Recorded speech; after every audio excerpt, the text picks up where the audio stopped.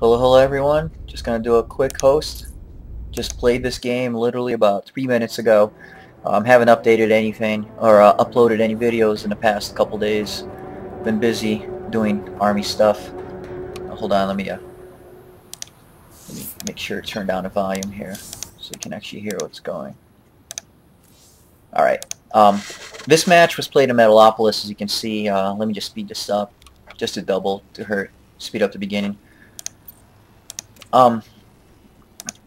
This match, what I've been doing is versus Zerg for the past, I don't know, day, two.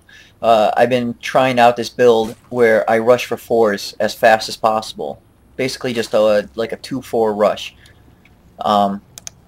You'll see that I've played about 7-8 games against Zerg, and I lost only one of those games. One of those games was lost due to sloppiness. I took too long getting to where I needed to, and you know, the guy was actually able to overrun me. He kept me pretty busy in the beginning. Ended up getting some mutas into my town, and I was going for Marauders to support my 4s. But I should have went with Marines. If I went with Marines, I would have held off those 3 Mutalisks, and he wouldn't have caused the damage he did. Other than that, had a pretty flawless record with this strategy. This game was actually kind of funny because it went back and forth more so than expected. You'll see it as it goes on. So I'm just doing the typical stuff here.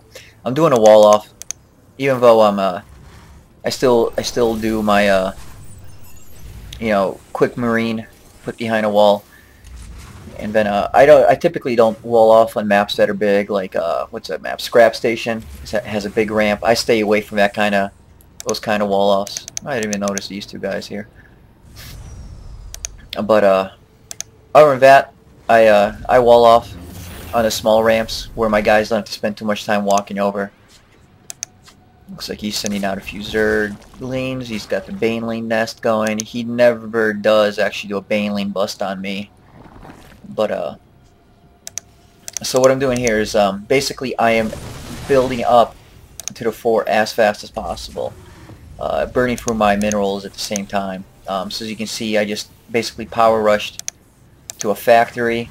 Then immediately after the factory's finished, I start the armory, and I'm ready to bust out the 4s. I did let myself get supply block here. As you can see, I only have 5 food available, so I had to quickly put down a supply depot.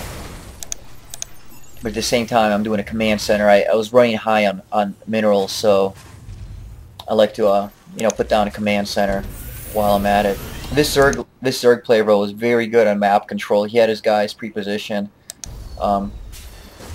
ready to hit. So you'll see my my command center doesn't get taken out, but I lose it basically. So what I'm doing here is I'm going for a level 1 armor upgrade. Basically, because the fact that I'm rushing for 4s, the armor upgrade does a great job making you know, supporting the 4s through any massive zerglings.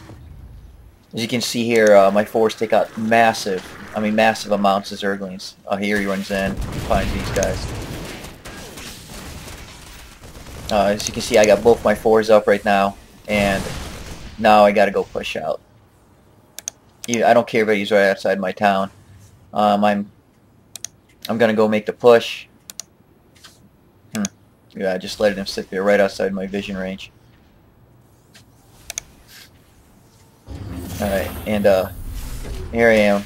I'm just gonna go to his town. Obviously he can see me because he's got this Zelnaga tower.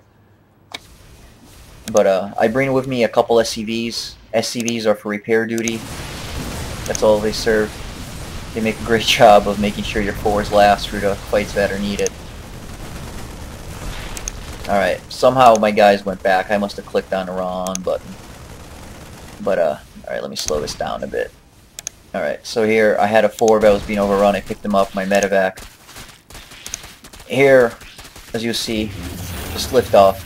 I'm not in any position to defend against this many zerglings. So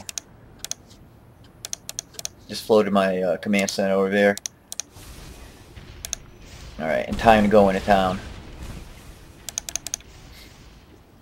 Let's see, production tab. He's got to have a ton of zerglings. Yeah, he's got 48 zerglings. As you can see, this small army can handle the zerglings just fine.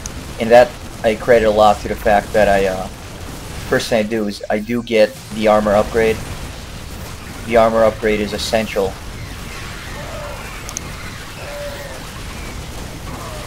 As you can see, I'm just marching right through his guys. I didn't lose a single Thor. Didn't lose too many Marines.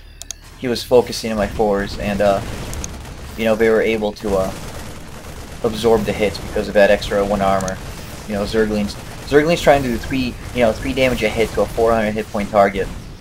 It takes a lot of hits to take care of it. I also got the shields on the Marines, since I was going to use the Marines as my main support, and I figured shields would be good.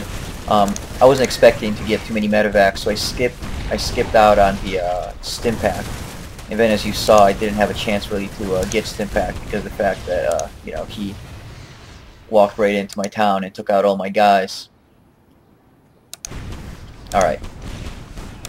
So now just doing a little base cleanup, while at the same time getting this all restarted again, focusing back on my town.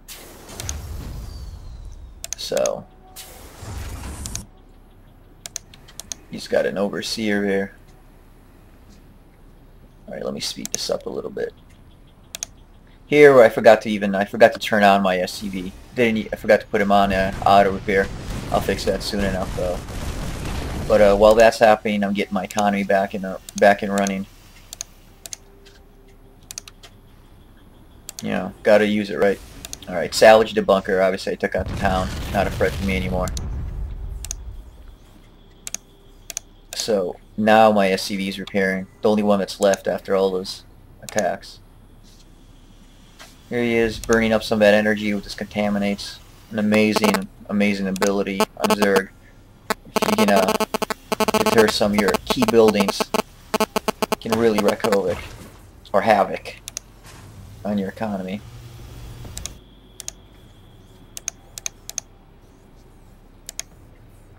Alright, so time to keep exploring. I took out his... first thing I did when I was taking out his base, if you saw, I did go for his spawning pool first. As soon as I took out the hatchery, his hive, I wanted to kill off his ability to attack again. You know, plop down some hydralisk dens or spires. So I want to take out the 2 key structures to basically block him from doing any type of rebuilding without rebuilding his entire economy. Because you can see he's got those... He couldn't plop down a quick roach warren or anything like that to and skip the spawning pool part. Take out the larva. Obviously I don't want the larva being used after I'm gone. Here, just rebuilding slowly. I was getting blocked on food, now I'm getting blocked on money. I put down I had a few Marines. I used up all my money I had to produce units. Made a Viking to take out any flyers. So you see he has to rebuild a spawning pool. Persistent guy. So, wow, 30 kills, not too bad. 26, 22. Alright guys, thank you for watching. I will see you all later.